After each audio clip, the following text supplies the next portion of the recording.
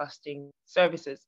And one of the things that I was really trying to do and achieve whilst I was still there was to create a platform for more people in Zimbabwe to have not only access to art, but also conversations around art and how important art is in curating history as it evolves and as it happens. And so I'm really honored to be your guest moderator for today. And today we're going to be in conversation with Olivia Botha. Olivia, welcome, welcome. Hi, thank you for having me. Fantastic. So before we get into like the formal, I don't think formal is the right word, but before we get into conversation, how have you been? Where are you? And you know, what month of lockdown are you in? All right. I've been all right, I must say. I'm now in Johannesburg, South Africa, and which is where I'm from. Well, I'm from Cape Town, but this is the first time really living in Joburg. Right. And I was living in Bulawayo for I think it was about a year with my partner, who's also an artist, a Zimbabwean artist. And so that's like, it's quite amazing to have had that experience. And I quite miss Zim quite a lot, and the people and everything about it. So, right. but yeah, I'm all right. Joburg it's such a like crazy space. Like I'm still trying to get used to it, and I think this will be my second year by the end of the year. Wow. Okay. Yeah. Fantastic. Thank you to everybody that's joining. So today's conversation is focusing on having two tongues and strategizing for survival. So when I first got this opportunity, I was like, having two tongues. I mean, I dissected it in two different ways. Having two tongues, I was like, okay. I looked at it from just the pure linguistics, and that I speak 3 languages. I speak Shona, I speak English, and then I speak a fusion of Shona and English, which is called Shonglish. So what has been happening for me, I think, over the last just close to a year, was this having to relearn certain things about my culture that I didn't learn because I was either not introduced to it, or I was experiencing this because I'm from Manika land, so I was experiencing this like, dude, who are you? And how you speak and represent yourself. So that was the first way I unpacked it. And strategizing for survival was really realizing that, okay, we're on, to be honest, I've lost count. We'll just call it week 34 of lockdown, realizing that there actually has to be a strategy for survival, whether it's during lockdown or it's survival from so many different things. So I think to start us off, obviously, one, for the purpose of people that aren't acquainted with your work or your art, can you start us off by a bit of your journey around your form of artistic expression, and then how we are here today about having two tongues and strategizing for survival? Okay, yeah, sure. It's kind of a long, like a big question, but I mean, I love what you were saying, and I think I understand you correctly with your third language, which is like, is it Shona and English, kind of a combination of the two? Shonglish, yep. Okay, I love that. Yeah, I think, we did, if you have two tongues, right, which is exactly what I'm trying to say with that piece, is, it's having two languages, literally, but also kind of being tongue-tied with both of them in certain points, and then having to, bring those two languages together. So also right. Being, Afrikaans and English, and then, I don't speak pure Afrikaans, so it's like always bringing English in. And even when I'm speaking English, I kind of think of, oh, what's this word? This is like a great word in Afrikaans. What is the English? Kind of like, right. How can you kind of merge those two? So that's been quite interesting, just working with this idea of language, and also this idea of translating, you know, whether it's like literal translation or just, you know, sometimes in my work, I would look at an image and I would kind of translate it onto the paper or canvas or whatever I'm using. And that's also kind of like a visual translation. All the things that get lost, get lost in translation, which I think is also really interesting, and it's quite beautiful. And how that then completely changes the narrative. So I started, I'm trying to think, because I was like, I never knew that language was kind of a fundamental thing in my practice, but it was with it was a workshop that I did in Harare at the National Gallery, and it was with Simon Jami and Andrew Chobangu, and it was great. It was basically at work, and it's part of the Moleskine Foundation. And so the thing that kind of happened for me in that workshop, which was like 5-day intensive workshop, was this idea of literally like taking like almost like a poem in a way that I wrote in my mother tongue, then translated to English, and then basically got everyone to translate that piece like in English again. But so kind of using the translation and then translating that into their mother tongue and then translating that into English again. So it's like multiple layers of translation, with the idea of it getting kind of lost and changing completely.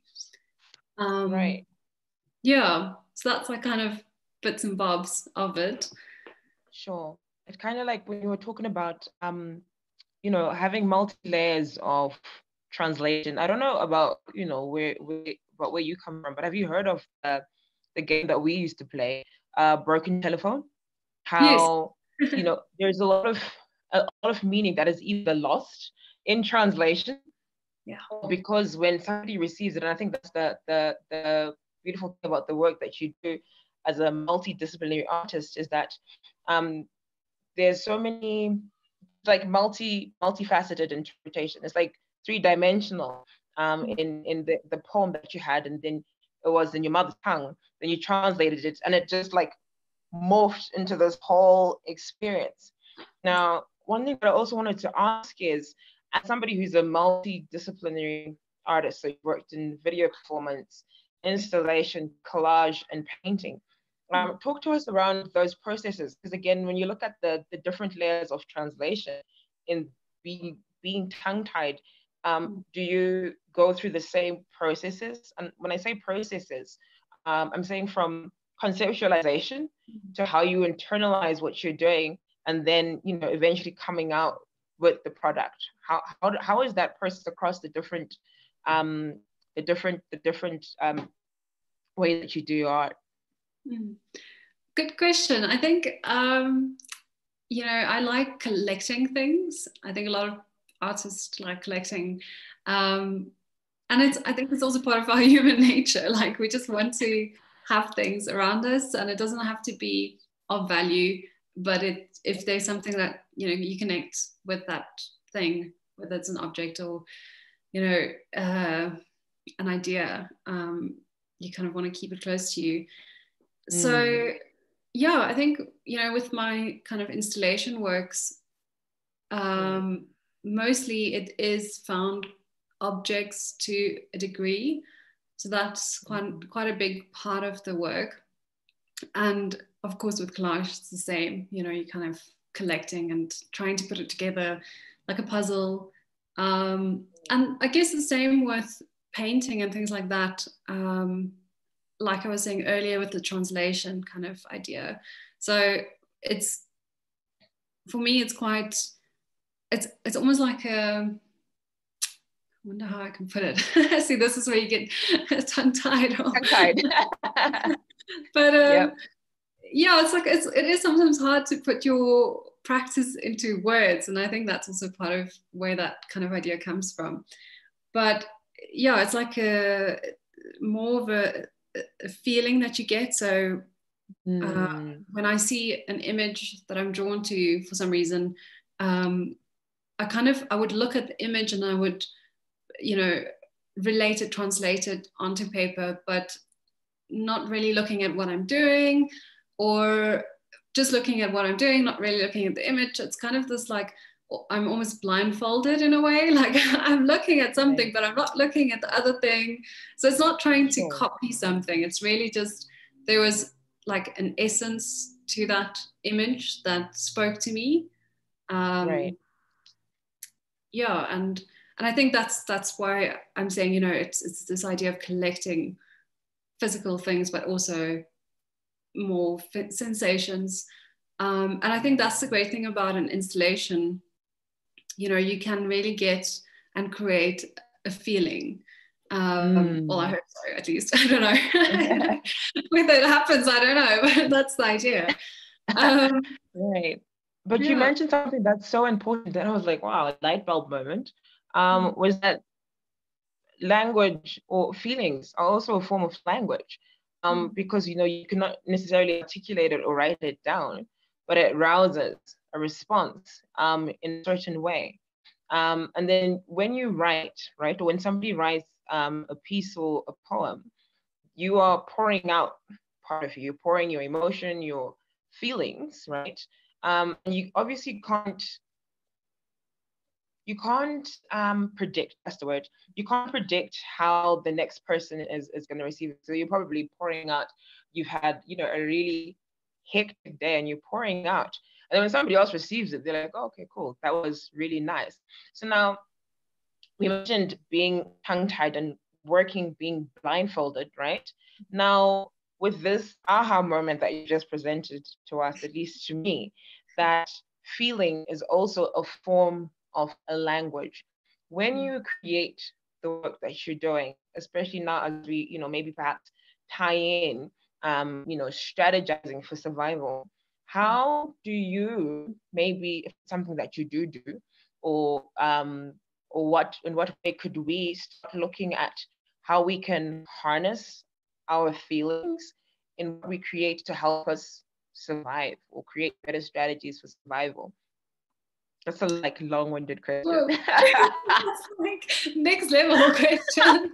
I don't know if I have the answer for that at all, but great. Yeah, I think it's an awesome kind of place to start to think about it.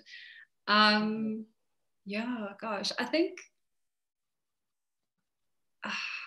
it's also like, for me, and you started playing the song in the beginning, and that's like another form, of feeling, is listening to music, or, listening to a sound, or the absence of it.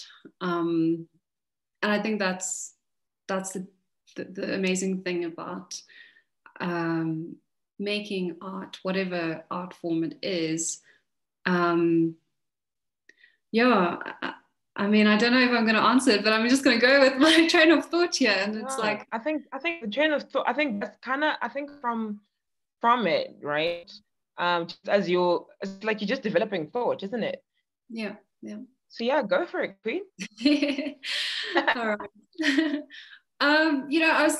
This is the thing that I always think about, and I guess a lot of artists do, again, different disciplines, a lot of creatives probably as well, is this idea of, is your work or what you're doing, does it have value, and not only in terms of, monetary value, but, is there something, is it going to connect to someone? But then we also have to come back to basics. Like, of course, we have bills to pay and we live in a capitalist system. So you can't kind of just daydream and not think about the logistics of living and life. But yeah, so that's like a big thing, I always kind of wonder why we do these things, but it's kind of also, we have to, right? If you are somehow creative, whatever that definition is, not that I don't like definitions, but you know, if you want to do something and you know you just have to do it, right? And you can't help yourself. And it doesn't even have to be for putting it out to the world. It could just be for yourself. That already shows that there's something really like innate in it's like part of who we are as you know, like human beings, and it's been around for so long as well, this need to create. So I think that's quite interesting. And you know, I think it's also like, again, going back to music and sound and things like that, it has a powerful effect on me. Like I can't play any kind of musical instrument or sing or anything like that, or even dance, but it's like Right. you know, it's like you get such a great feeling and energy from that thing, you know, from listening to something. And I guess that's also what I'm trying to do when I'm making stuff. Yeah, I don't know, what's your thoughts? Like, where do you like go? I was about to say, just bring on the pressure back to me, it's fine. But you know what, I think like you mentioned, sorry, I'll just give you just respond to what you said, otherwise I'll forget. But you mentioned, you know, doing stuff for yourself. And I mean I've created stuff, like I've painted stuff. Sorry about that. To gift people. But you know, like you mentioned, doing stuff for yourself, I was like, wow. How many artists are actually creating just from a place of pouring out whatever they're feeling for themselves? Because from somebody who's not within or directly within, you know, the art scene, or particularly involved in my day-to-day about creating stuff for consumption or for exhibition, that really, I really wondered, like, oh, these artists, you guys create incredible work. How much of the incredible work that you put together and share, you actually take time and be like, oh, you know, you actually deserve this. You've been through so much. You've poured yourself out for so many people. For your part of your heart and your soul is on display at different museums. But what do you have left for yourself? So for me, when I think of strategy for survival, it's now for me realizing that actually certain parts of myself that I need to preserve for myself.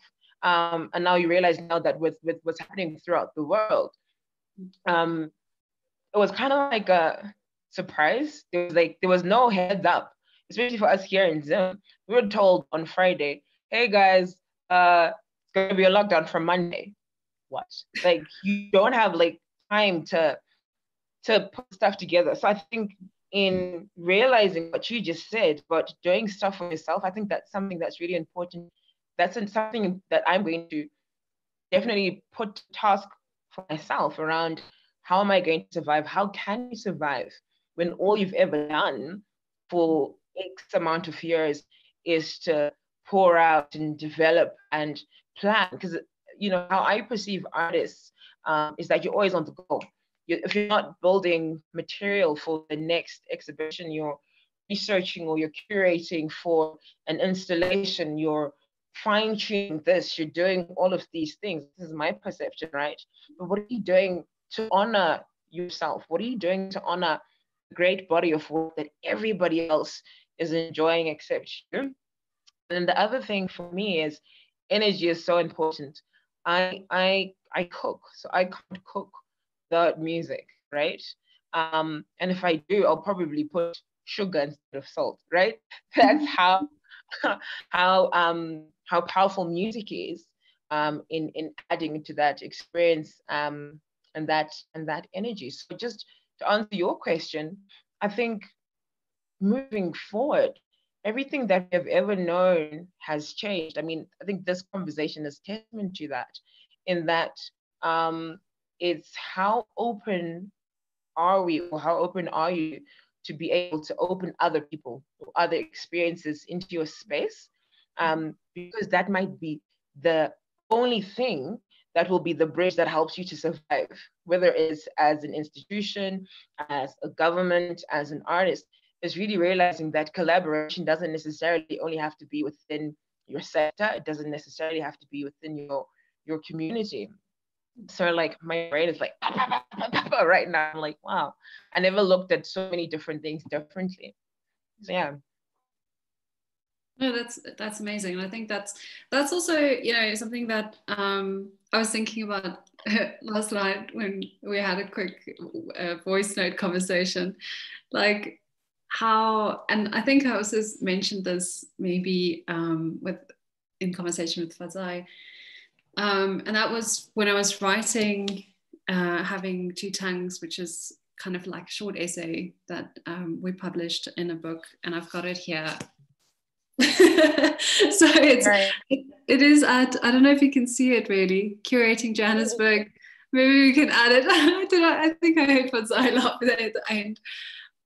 But yeah, I mean, I'm really proud of this because it's like, it forced me to write about my work in a bit of a longer way than just the usual kind of short write-ups and you know, post university where you are forced to write long essays about your work, and then you kind of get, I don't know, you kind of stop doing that, I guess. But what I was going to say really is that, you know, this idea of having a conversation, you know, versus say writing, or versus say a voice note, right? Where a voice note is really just a monologue of one person talking and then one person listening, and you can't interrupt, right? You can text back like if you're quick, you can do that. But it's not a conversation really. It's just, you know, listening and then replying, and listening and forgetting, a lot of forgetting as well. Right. But with the conversation, it's like there's so much that's happening, right? And you can't, there's a lot of new ideas that come up, which is great. And that's obviously the beauty of conversation, I think. You know, when I'm stuck and when I'm not sure where to go next, or what to, you know, research, or, you know, what does this work mean? Like I have to write about it. Like I have to come tell me, you know, like I have to have a conversation with someone, and then it's like, okay, like it's starting to make sense now. But also there's, you know, it's almost like you are still kind of curating yourself and correcting yourself and thinking, wait, I can't say that, or how can I say that better, or how, you know, is this, oops, that was like embarrassing, why did I say that, kind of thing. Like there's all these things that happen like while you're having a conversation, and then afterwards, like that analyzing, like, oh, why. But yeah, so I think it's quite interesting. I don't know, I mean, that's a really like a silly, kind of silly thing to even analyze, because it's so basic, right? We have conversations every day, but now with the lockdown, it's been a bit more limited, right? I don't know, depending on if you're living with other people or not. But yeah, I think it's quite interesting to kind of think about the basic kind of thing, of just having a conversation. Sure. Yeah, definitely. And then just speaking of, you mentioned lockdown has, I think, in many ways. So I don't know about you, like first week of lockdown, people, well, I know people in my family and circle of friends had a bit of, oh man, I didn't realize I actually needed this break. I've been on the go for the longest time. So I was inundated with like 30 to 1 hour calls because everybody had free time, right? You're like catching up with people from junior school, and you're like, wow, we like to share pencils. Where's this coming from, right? And then now it's like, you know, week 34. I don't know how long this experience has been. And earlier on, we spoke about being tongue-tied, and with a lot of what's happening throughout the world, in particular what's happening in the United States with the murder of that African-American man. Sorry, Floyd, I forgot his name. Yeah, Floyd. A lot of people are tongue-tied because it's difficult conversations or difficult things to translate. And like you said, now we are in a space where even when you're having this conversation, like my mind is like racing, like, okay, wait, are we talking about this? Do we talk about this? And what tone are we going to talk about this? And I think I'm trying to trace back, and if you could help me, or if anybody that's listening could help us, trace back to when did we start having to overthink conversations? Because I think one of the things that lockdown has forced us to do is have difficult conversations. And before we can have these difficult conversations as peers or in the world, they start with the conversations we have by ourselves. I don't know for you, if you've been tongue-tied by some of the events that are happening throughout the world, but also it's one of those things where I'm like, sitting by myself, I'm like, wait, what's going on? Someone was posting on it. Oh, okay. Sorry. I just saw in the chat, I thought someone had a response there. Okay.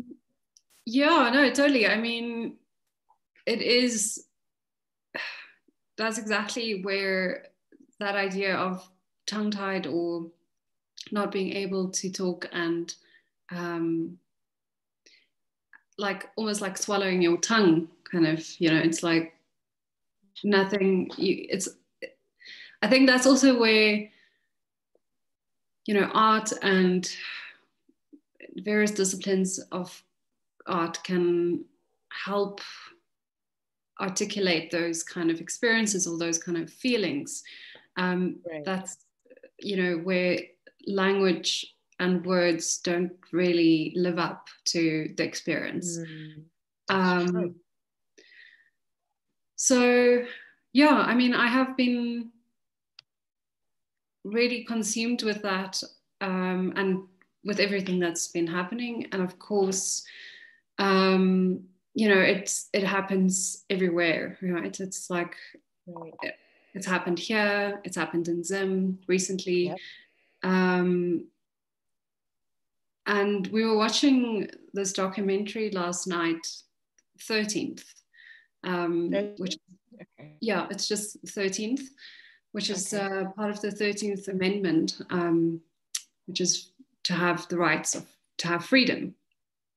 But it's like a mini documentary, and it just kind of really, kind of looks at the history of slavery and how there's like, I think 20, I don't know, I can't remember the exact stats now, but there's so many people, and especially African American men, who are incarcerated in America.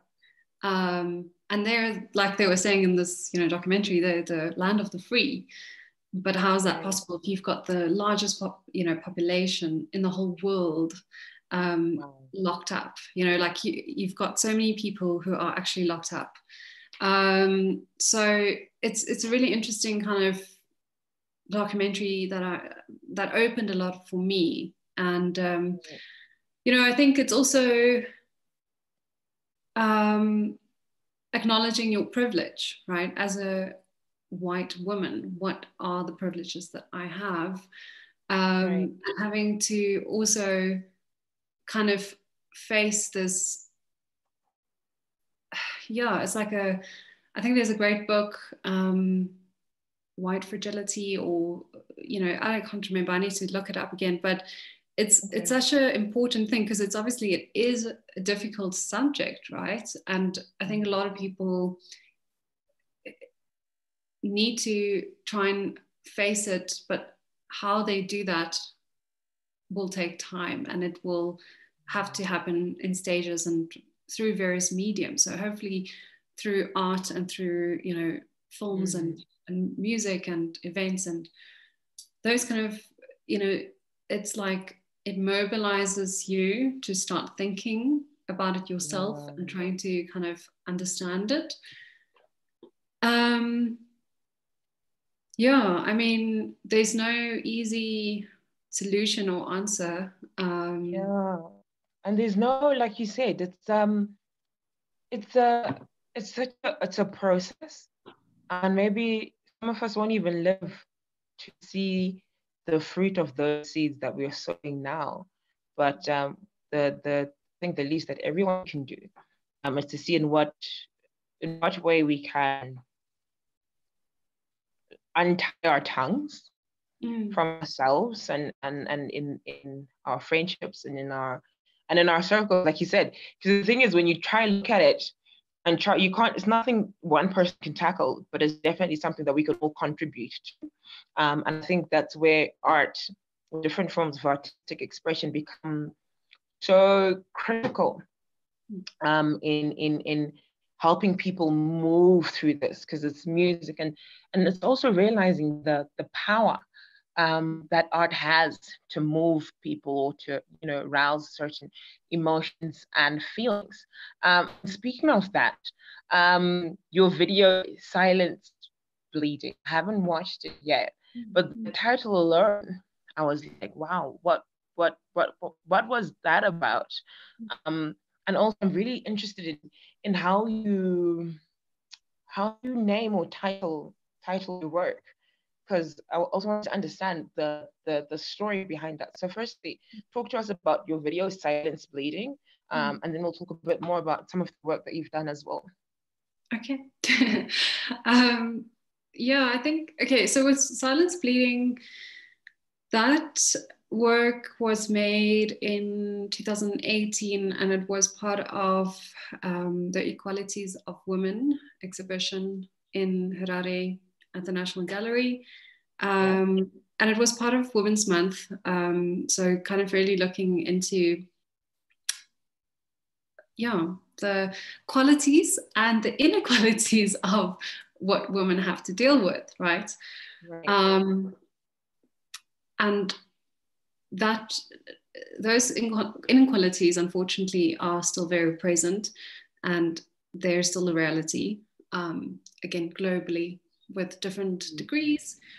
Silence Bleeding was specifically speaking about menstruation and menstrual health, and the silence around it, and the fact that it is such a taboo subject and such a stigmatized subject that when you even use the word menstruation, people like, what did you just say? How could you say that? Like, like, you can't say that. Like, why? You know? And it's like, no, this is a very normal and basic process of the human body, the female body. And if we don't have that, we don't exist anymore. So yeah, I think, it's like, it's unfortunate that it's, I actually read up recently about it again. There's, I think, about 5,000 euphemisms instead of saying menstruation or period. 5,000? 5,000. You're lying. Yeah, around the world, 5,000. Wow. Different ways of saying that. So it just kind of shows you how it's almost, another artist friend was saying it's like passing contraband or something. It's like this, like, oh my God, I have to now get like a tampon or a pad, and it's like smuggling drugs. It's like, you can't even do it. Like, someone touches me, I'm gonna be like, feel like awful. So it's really about that, basically. And the fact that it's also so closely tied and linked with education. Not only education in terms of what this bodily function is about, and that we shouldn't shame women or young girls, but also just actually having access to education, being able to go to school when you either can't, afford a tampon or a pad,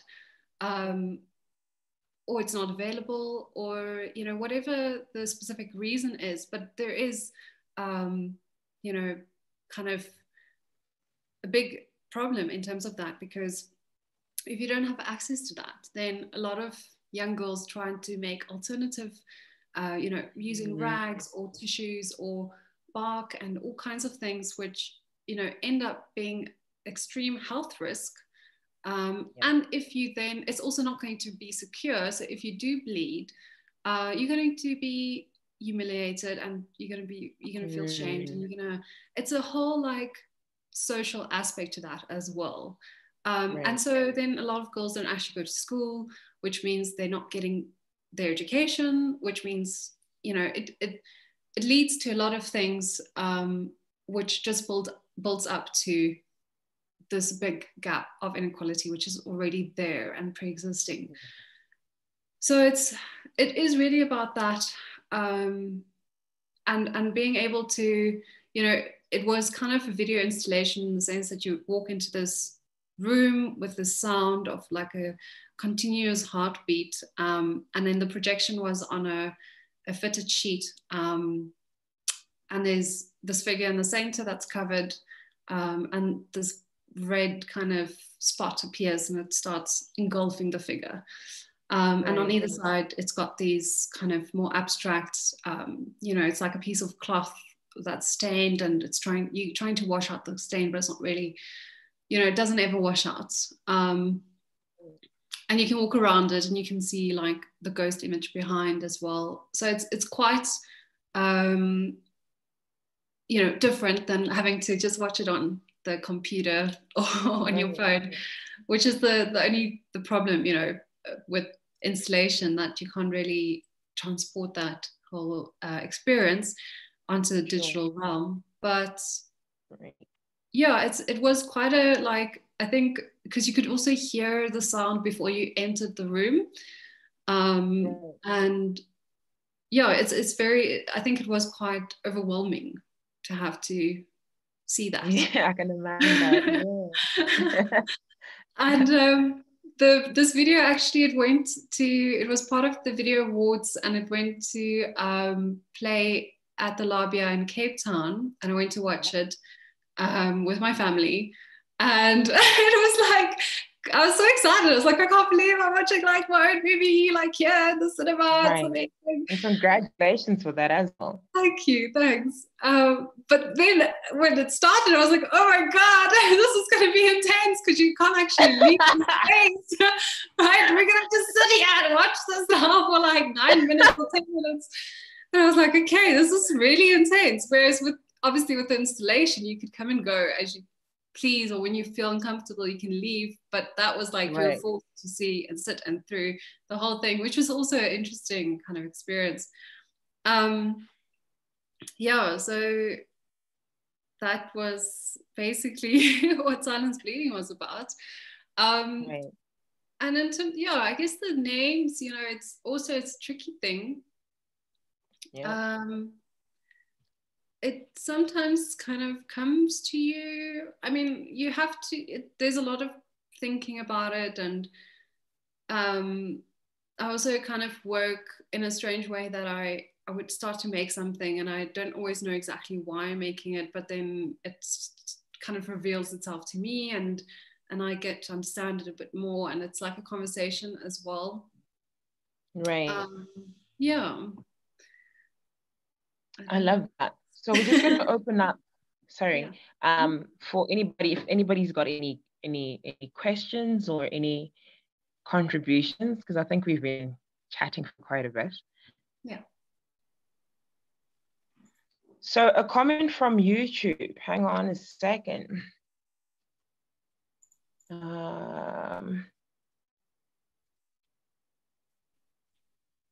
Sorry.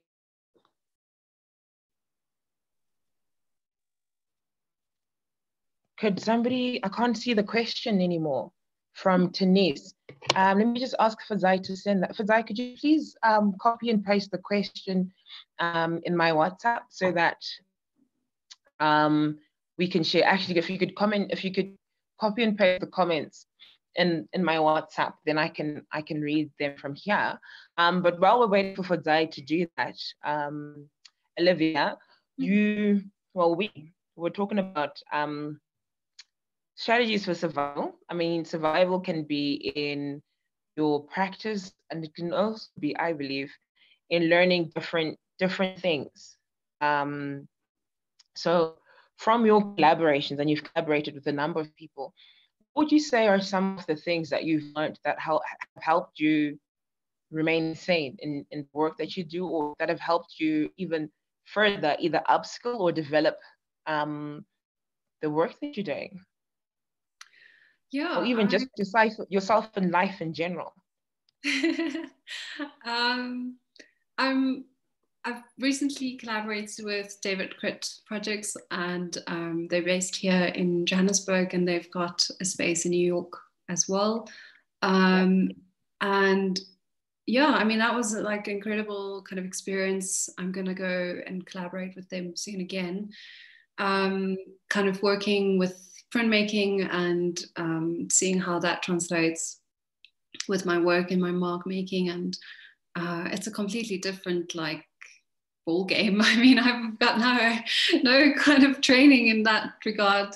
So it is a close collaboration with a printmaker, Sarah Judge, and I mean, they've got a couple of printmakers, so I think I'll work with them all. But yeah, it's really, I think the great thing about collaboration is just that you can kind of leave your comfort zone, your little bubble of what you feel you can do and you can't do. Right. Yeah, and I think it's kind of just showed me. I don't know. It was quite nice when I saw the prints, because it was weird. It was like kind of seeing you know, an old friend for the first time in a long time, or going back to like a childhood memory, like a physical space, and going back there and being like, oh wait, I was here when I was like small. Oh wow. I was like still young. So that was kind of the feeling what I got from making those works. And I don't actually know why, but it was just what happened for me, and that was quite a nice little surprise. And I think that's the great thing with collaboration, is that there's always some sort of surprise that happens. Yes. And it is like a conversation again, right? Because you're thinking about so many different things when you're talking and when you're collaborating with someone, and it just allows for more ideas to happen. Yeah. So I love that. So we've got a comment from YouTube by Denise Van Furen, who is here in Zimbabwe, and she says, we've been so busy in our own worlds and not really seeing anyone. So it seems lockdown has forced us to appreciate FaceTime more and possibly become more willing to having those conversations. Mm-hmm. Yeah, that's a great comment. It is.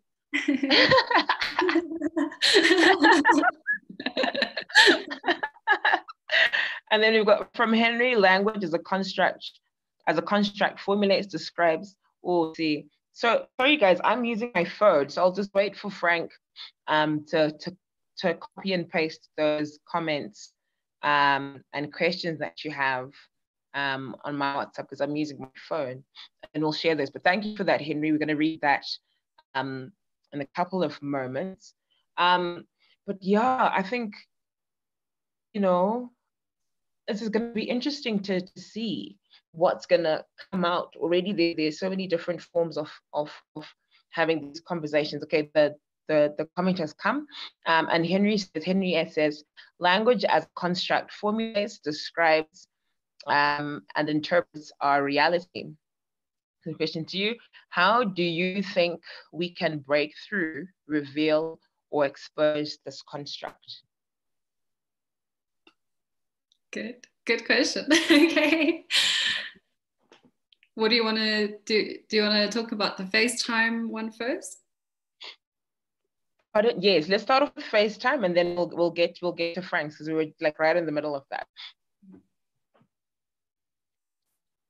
So do you think that FaceTime has made it possible to kind of work through some of these difficult issues?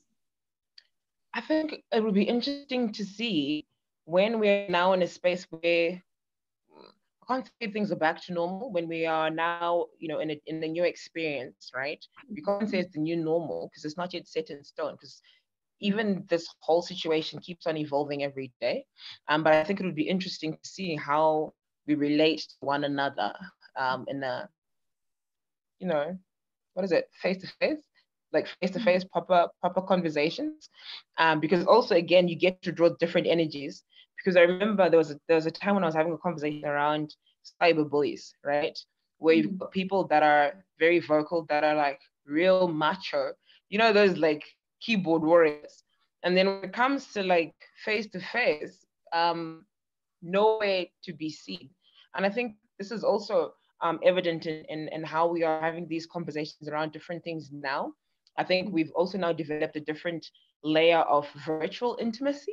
It would be interesting to see how more women will be able to have these conversations in places where we are not, where there's no barrier, there's no technological barrier, because even in that way, interpretation, again, language, there are different layers of translation. When you see or perceive something that you read, or a tone that you get in a monotone voice note, or even in the conversation that we're having now, the energy that we're going to be having when we are able to have harder conversations in a physical environment, I think the outcome will be completely different as compared to what we have now. Right now, we've got because we're all collectively going through the same pandemic, right? We're all in this space where we are dealing with different things, and we are kind of now all like we're being realigned in our focuses. I do think that this is the first step.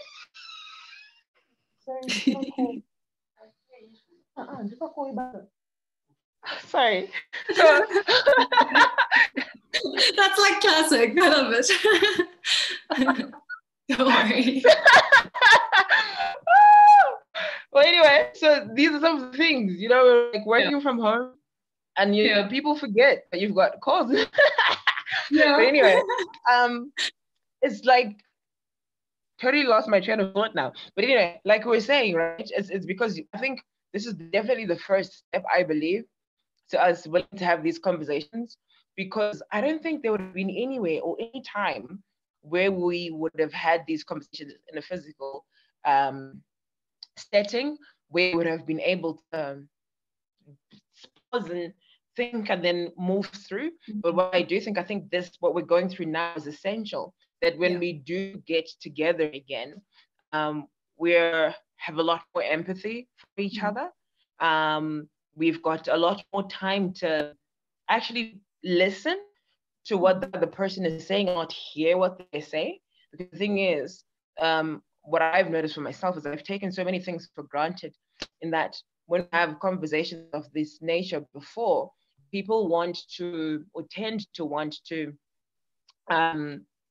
exert their knowledge or impart their knowledge, but not necessarily dissecting it for people to get just at a layman terms, just basics. I think this is going to help us go back to basics and go back to the drawing board. I don't know. What do you think?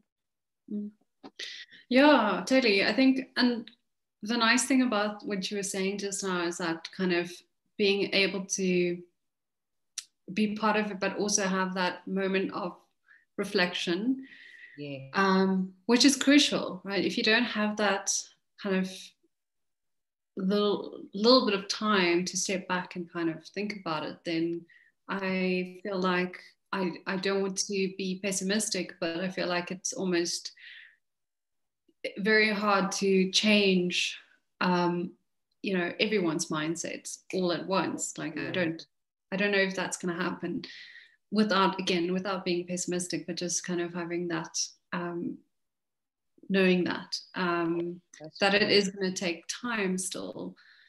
But totally, like you were saying, we are you know, it's very rare. I don't think we'll ever in our lifetime go through, you know, as everyone around the world, through this kind of thing again. Who knows, maybe, but you know, the whole, you know, we're all in this storm. And I was also saw this the other day, we're all in the same storm, but we're on different boats, which is a big difference.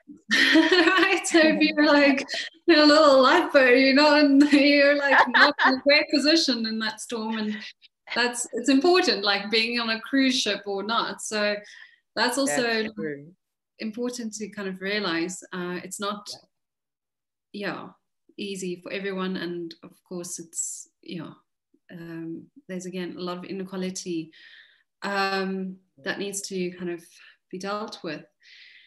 But I totally think that,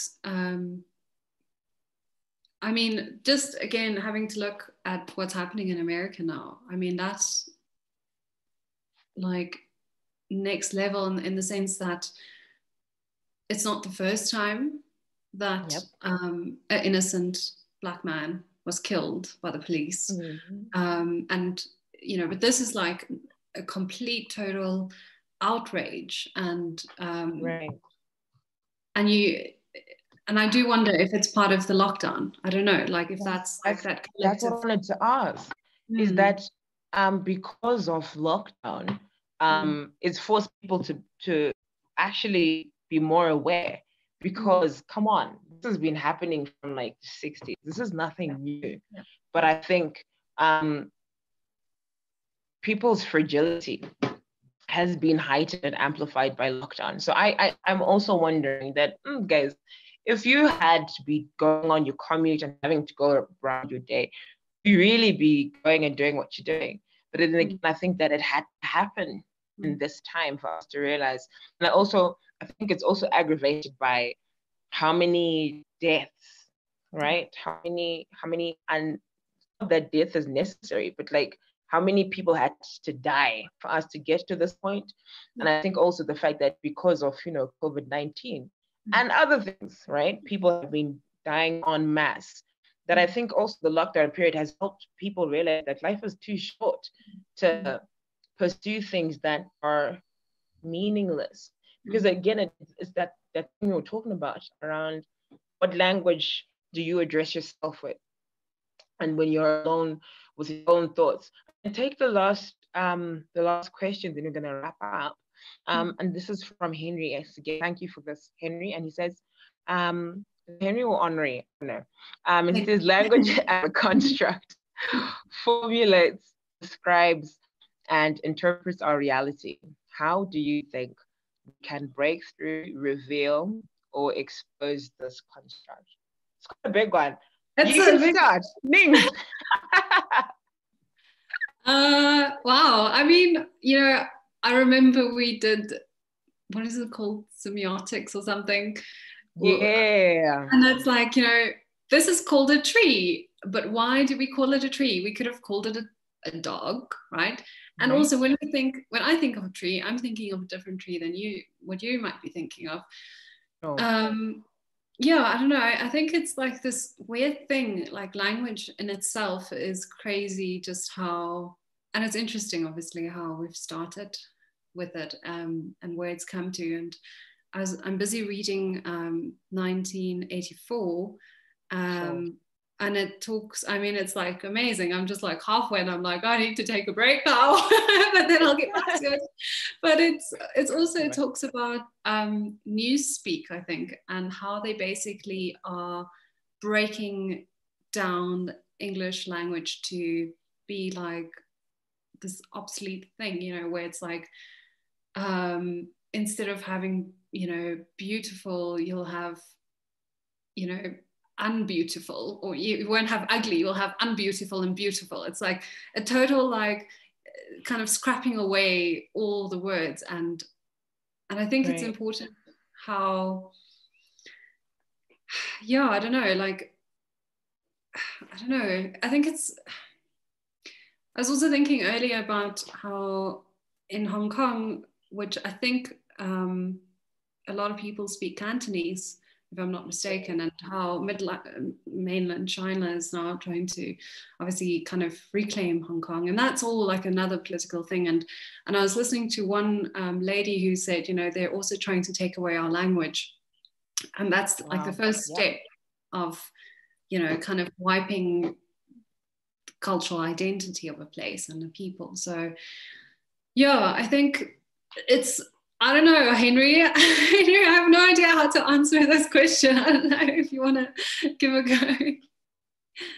But obviously it's important. I'm joking. I will. But actually, I will give a go, but not necessarily to address the question or Henri's comment, but just to add to what you're saying. Let me reread that. Maybe if somebody wants to unmute themselves, you're more than welcome to. Language, actually, Henri, if you'd like to add on, that would really help, I suppose. Language as a construct formulates, describes, and interprets our reality. How do you think we can break through, reveal, or expose this construct?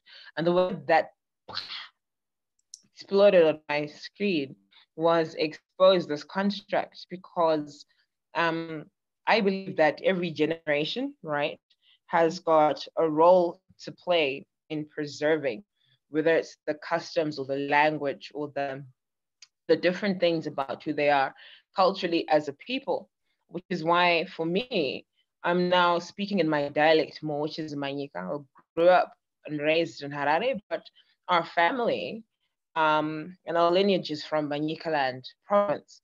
And now, how do we preserve these things when one language, i.e. English in particular, is used as a measure of different things, whether we acknowledge them or not.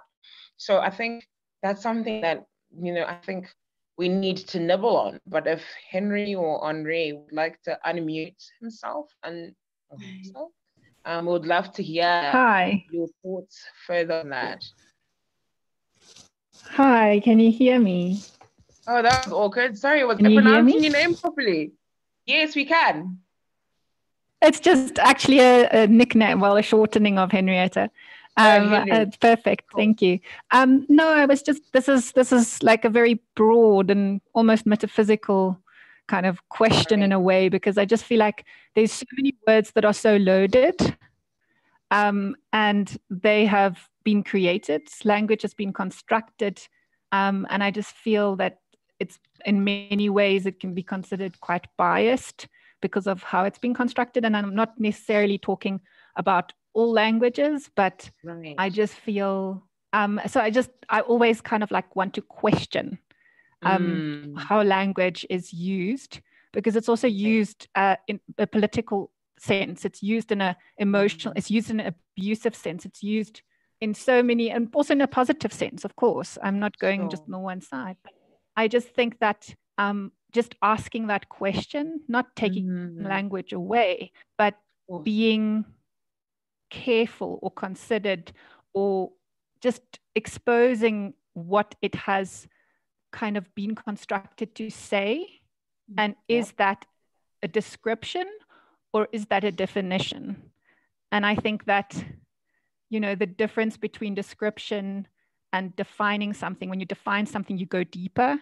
And when you describe something, it can be more surface level. And I think that we have to be careful to not just describe, but to try and define. And then you get into the whole question of what is definition and whose definition. And just the layering. So perfect. And Thank so you so I was much just for wanting that, to hear Olivia's opinion on that, considering that she's working on language and through language and with language. Awesome. Perfect. Thank you so much. Olivia? Yeah, I mean, I think, like I was saying earlier as well, this idea of definition and what Henry was saying as well, we need to be cautious as to, having a definition of whatever it is that we want to define, and whose definition is that, right? Where is it coming from? What's that person's agenda? So yeah, I think maybe that's again where I guess conversation becomes quite important, and having conversations with a range of people with different backgrounds and different skill sets, and like just knowledge, really, because that's the only way I think you can truly start to be considerate in terms of the language that you do use, of course. Right. And I think it also, we need to be careful when we start to, kind of, because there's also this thing where we start to take away, we almost like move away from the actual problem so much because of the language that we are using, that we aren't even addressing the problem anymore, right? It's kind of become so PC or whatever you want to call it, that you're not actually addressing the problem, right? This is the problem. Poverty is a problem, right? We can't call it, doesn't matter what we call it, like, but if we do, you know, and this is, I think, what is also struck me from the book that I'm reading is this kind of idea of breaking down the language so that it's so basic and that we stop kind of looking at the actual problem, you know? Sure. So I don't know. I don't know if there's a real answer to that. I don't know if I answered the question at all, but I think it is through conversations and through collaborations and yeah, I mean, reading, writing, trying to engage as much as you can. And again, whether it be through a physical, you know, reading a book, or if it's reading an artwork or listening to a song, you know, all that, it gives you information, gives you a sense of understanding of what was happening for that person at that time.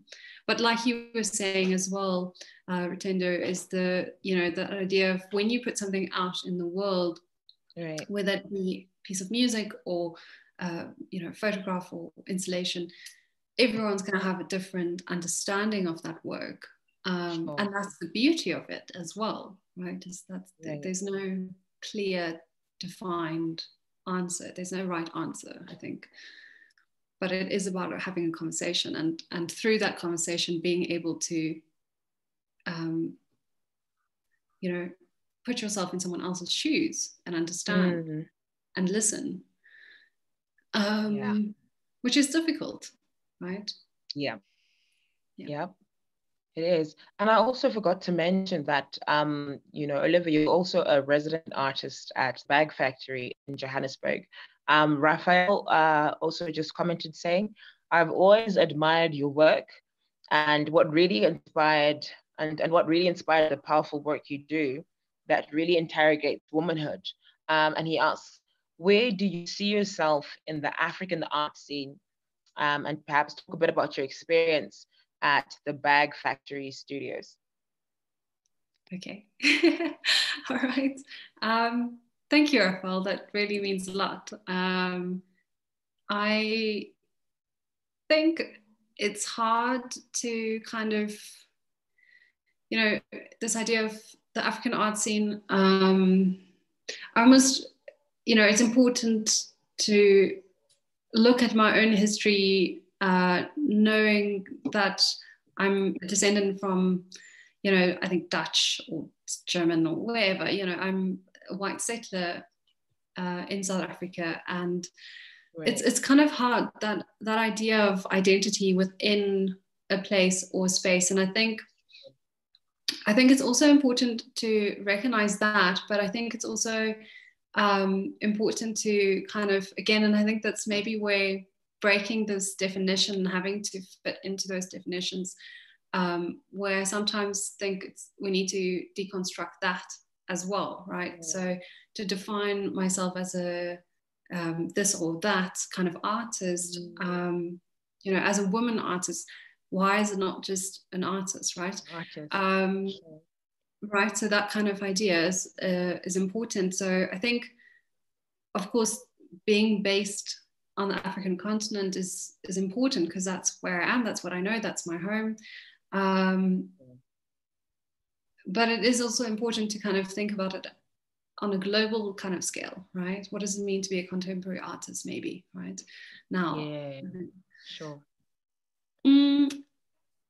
And I don't know, it's hard to say really, because yeah, I mean, I've only really gone, I feel like if I want to address this question, I would love to see the rest of the continent, first of all, to be able to kind of really understand where I position myself, right? Where I see myself in the art scene.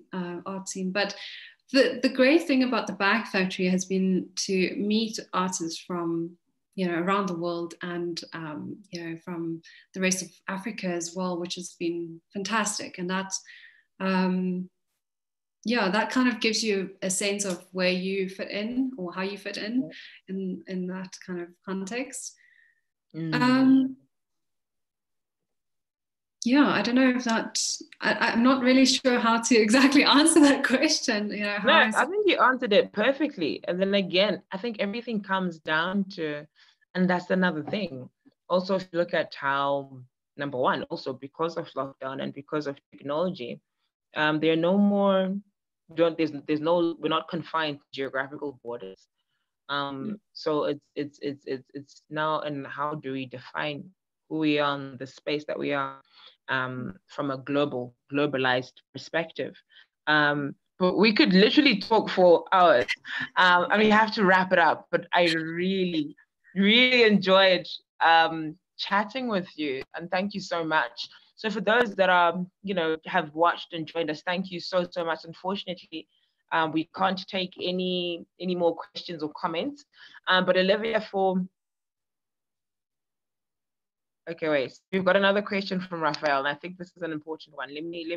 We'll end with this one.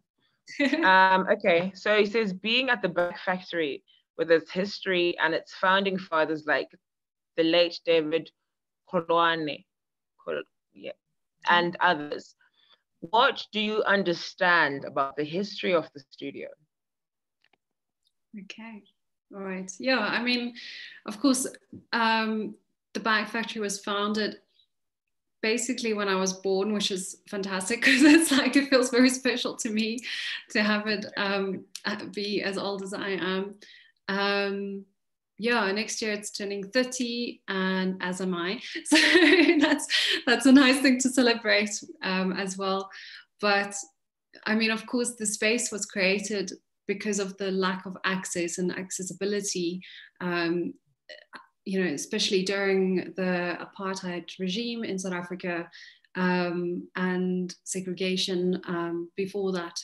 So it was a space where artists can, meet regardless of ethnicity or race and beliefs. And it's really just a space where you can create art. And I think that's still the idea of the Back Factory. Pat is still there. He's a co-founder of the Back Factory, and he's just like the heart and soul of the place, really. And yeah, it's like really special to be there and be able to be part of this incredible institution in a way, space, creative hub. And you, like I was saying earlier, you get to meet artists from the rest of the continent and the world. Wow. And you get to really kind of immerse yourself in the culture of Johannesburg, which is, like I was saying earlier, completely different to, say, Cape Town, which is my hometown. Sure. Yeah, so if if we can go back again to allowing people to come visit us, and when everything is safe, definitely have to come see us there. Yeah. Perfect. And then Raphael just commented again saying that's his friend, that they traveled the world together. So thank you so much for those closing remarks, Raphael, as well as you, Olivia, and as well as everybody. Thank you to everybody that shall watch this rebroadcast. It will be available on YouTube. For those that would want to, see more of your work or connect with you online, could you share your details, please, Olivia? Yeah, sure. You can find me on Instagram. It's just my name and my surname, Olivia Botha Studios, and you'll find me there. That's probably the easiest. Perfect. Or you can go to the Back Factory, the website as well. Yeah. Okay, fantastic. Thank you so much. And you can connect with National Gallery of Zimbabwe on Instagram. Our handle is @NatGalleryZim. That's NatGarr. Jokes. Let me take that again. That's NatGarreyZim. And then on Facebook, it is National Gallery of Zimbabwe, if you'd like to connect with me as well. On social media, my Instagram and Facebook handle is just the same.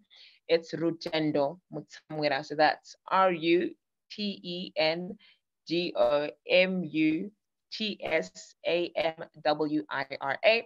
That brings us to the end of this week's edition of Harare Conversations. It's been an absolute treat hanging with you. I really enjoyed myself. So when, just a little disclaimer, so yesterday I was sending Olivia some voices. I was like, man, I'm freaking out. I'm going to be able to talk for more than 15 minutes. And now it's like well over an hour. Yeah. So I think we did good. We did good. Thank you. Thanks so much. You're welcome. All right, enjoy the rest of your afternoon, and everybody else enjoy, and please take it easy, and yeah, enjoy the rest of your evening. Thank you. And you. All right, cheers. Bye.